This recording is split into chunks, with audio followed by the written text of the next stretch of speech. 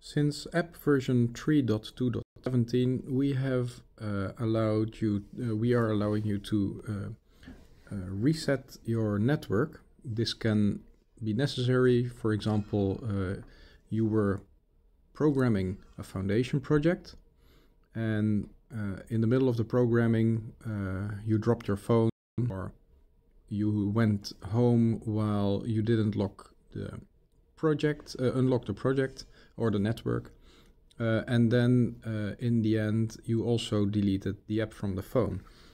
In that case, you won't be able to access the network anymore, but you can now, with this new system, you can now delete this network. So here you see that this particular network is locked on another device. So if I swipe left, I can press the dustbin here, and then the app will ask me, are you sure? Deleting the network requires a reset and recommissioning of all devices in the deleted network, and it cannot be undone. You must be on site to reset the devices. That last sentence is very important because this app will now try to reset your lights over Bluetooth, and you of course need to be there. I press continue, and it now proposes me to reset the lights. All the lights in the network need to be reset via Bluetooth. Follow the steps until all lights are reset, then tap done. Make sure all lights are powered. Now I press start. At this moment, the app proposes me to go to the group, or at least to the area where I need to reset my lights.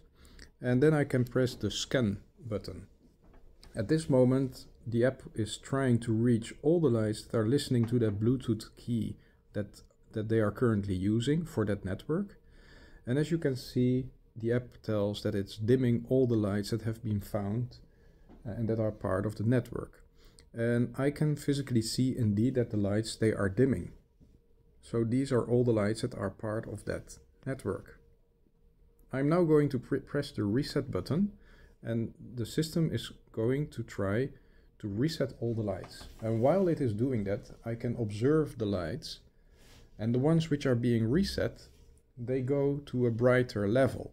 They shine at 100% because a light which has been reset no longer is dimmed. So I wait until all the lights are reset.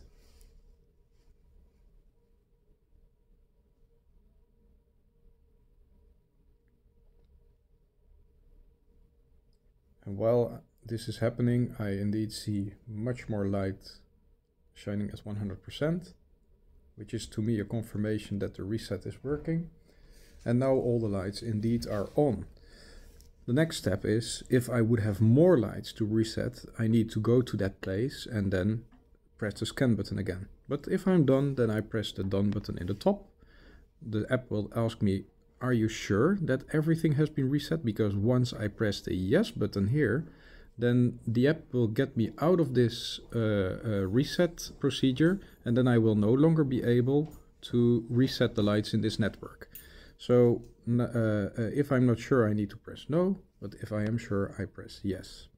And now the network has been deleted and you can start commissioning your lights again.